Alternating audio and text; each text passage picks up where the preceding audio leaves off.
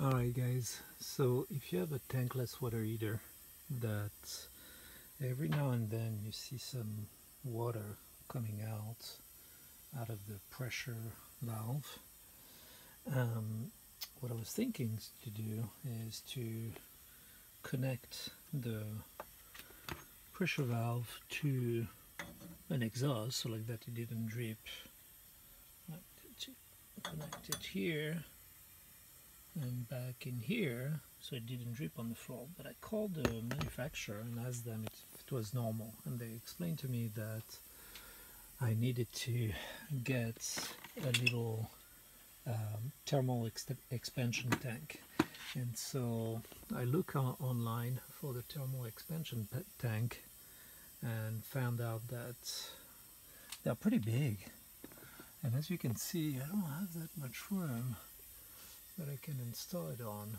So I did some research and I found this Zilmet ZEP-1, and this is what it looked like. And it's actually super cool because it's small. It's made specifically for tankless water heater, and so I'm gonna install it and I'll show you how I'm doing it. So the first thing is you have to do it on the cold water line. So my cold water line is right here. I think I'm gonna install it right at the top. I have two water heater that are on two different lines, so I'll install the other one right here. I'll move the ground. Alright, so I'm gonna get to it and get it ready.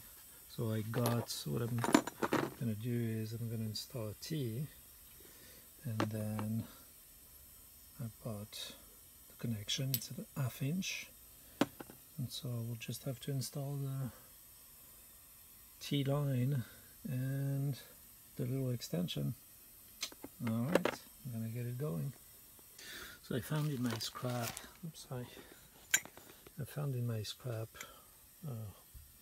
old piece of pipe, so I'm gonna use it. I'm not gonna cut it first because it's gonna be easier to have a long pipe to do the soldering, and I'm gonna attach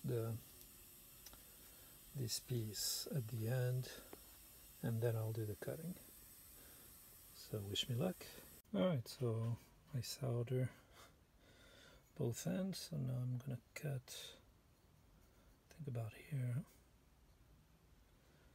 to attach my T to it.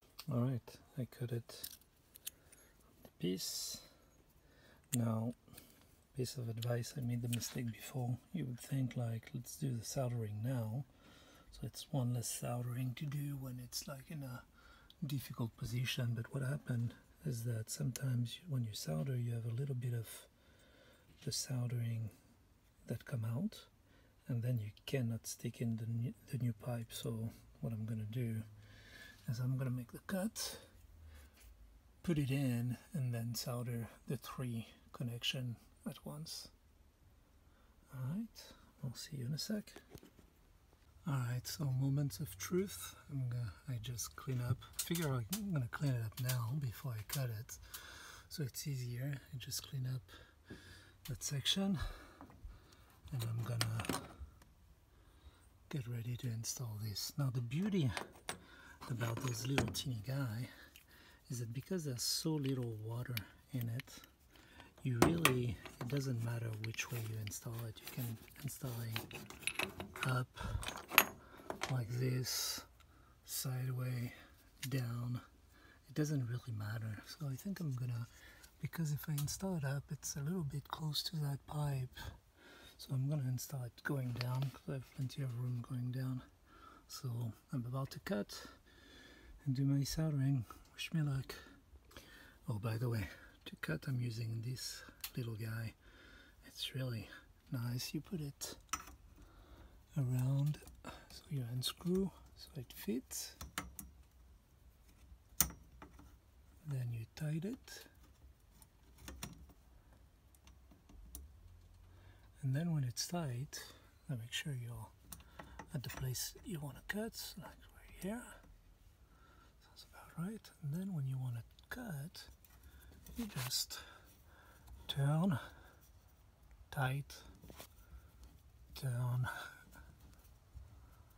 tight, and so on until the pipe separates. So I need my 2 hands, so I'm going to stop showing you. I'll show you in a second. Alright, so I cut it. It looked like there were a little tension on it that made it that it separate a little bit. So I'm going to dry it all up and start soldering. You can see in a sec. Okay, we have it all in place. Now I'm going to do the soldering. Okay, soldering is done. It look fine. I'm gonna let that pipe cool down before I mess with it and attach that little device. Okay. Alright, that's it.